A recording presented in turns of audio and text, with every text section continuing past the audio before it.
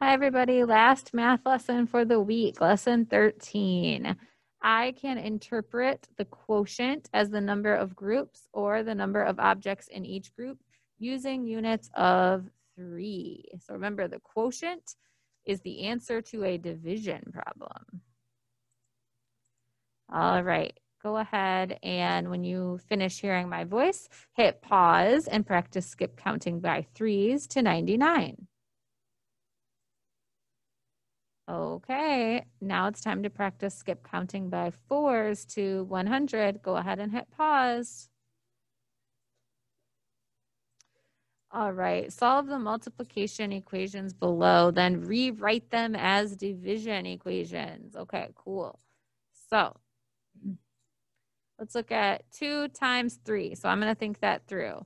2, 3 times. 2, 4, 6. Okay, so if I want to rewrite that as division, remember, it's just flipped.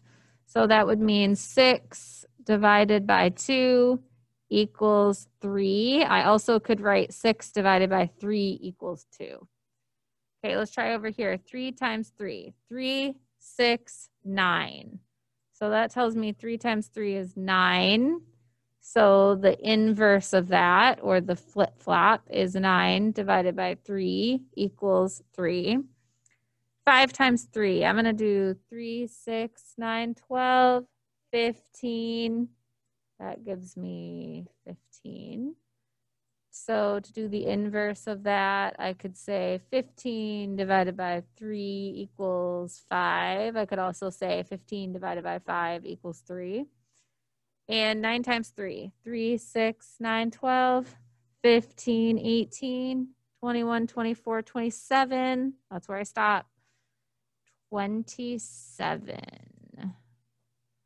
So my division equation would be 27 divided by 3 equals 9. I could also say 27 divided by 9 equals 3.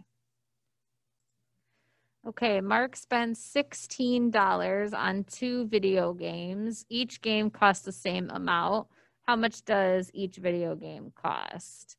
Okay, so let's think about what I do know. I do know that there are 2 video games. So I'm going to make 2 brackets in my tape diagram. And I know that altogether he spent $16. And I need to share that between these 2 games so I can fair share to figure this out. 1, 2, 3, 4, 5, 6, 7, 8, 9, 10, 11, 12, 13, 14, 15, 16. So each game costs $1, 2, 3, 4, 5, 6, 7, $8. I double check this. Yes, that's also 8. So that would mean that 16 divided by 2 equals 8. All right, 3 students equally share a pack of 12 pencils. How many pencils does each student get? Okay, so they're sharing a pack. There are 3 students, 1 student, 2 student, 3 student.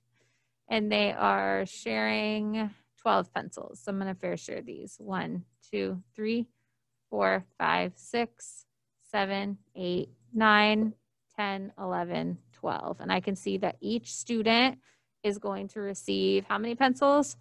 4. So 12, a pack of 12 pencils divided between 3 students equals 4 for each student. A school buys 18 boxes of pencils. Each class gets 3 boxes. How many classes get boxes of pencils? Okay, so in this one, we know how many are in a group. We know that each classroom gets 3 boxes, right? And we know there are 18 boxes altogether. So that means that we have to keep drawing classrooms until we run out of boxes of pencils. So here's another classroom. 1, 2, 3. So that makes 6. I got to get all the way to 18. So 1, 2, 3, that makes 9. 1, 2, 3, that makes 12. Got to get all the way to 18. 1, 2, 3, that makes 15. I think I get one more. That makes 18. 3, 6, 9, 12, 15, 18. So that means that 18 divided by 3 equals 6. 1, 2, 3, 4, 5, 6.